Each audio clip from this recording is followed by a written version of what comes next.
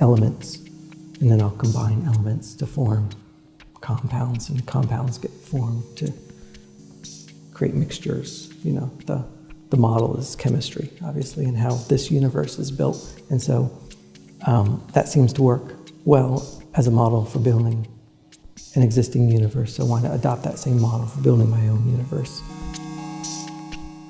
This exhibition is called Figure Drawings, and it's a continuation of the Women series that really started formally for me about 4 years ago in 2010.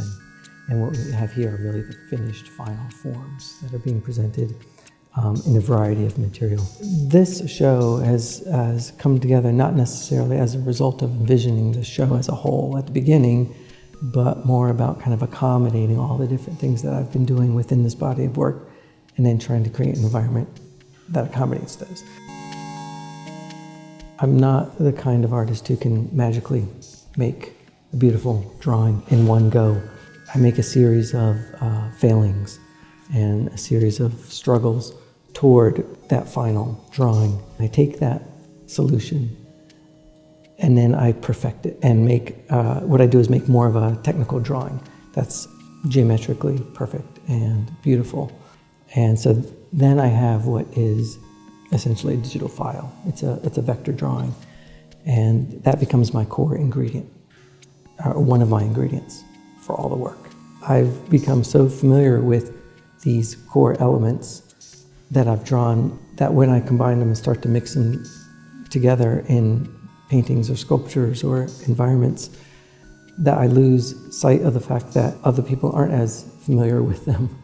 So then I find myself going back toward maybe simplifying the picture plane or isolating elements, and in the most extreme case, isolating just elements and presenting them on their own, like we're doing with this exhibition.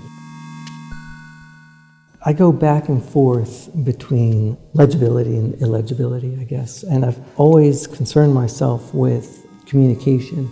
My desire is to share what I'm trying to communicate in these drawings. And this push and pull and back and forth, because on one hand I'm not making work for an audience, but I'm making work with an audience in mind, and I'm hoping the work is appreciated and legible and read.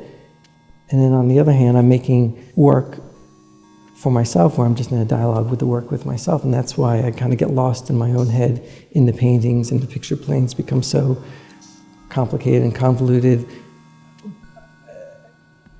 But I'm still in dialogue with the work. And so anyway, that's one of my many struggles, I guess.